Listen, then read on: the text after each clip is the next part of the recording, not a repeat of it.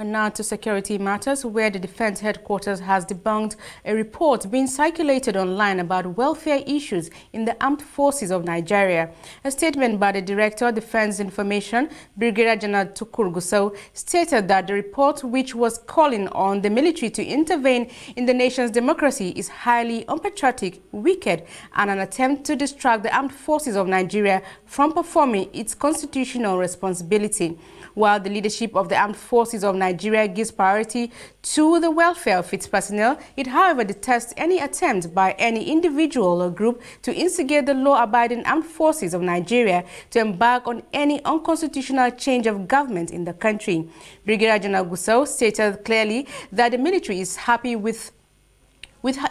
and better under democracy and will not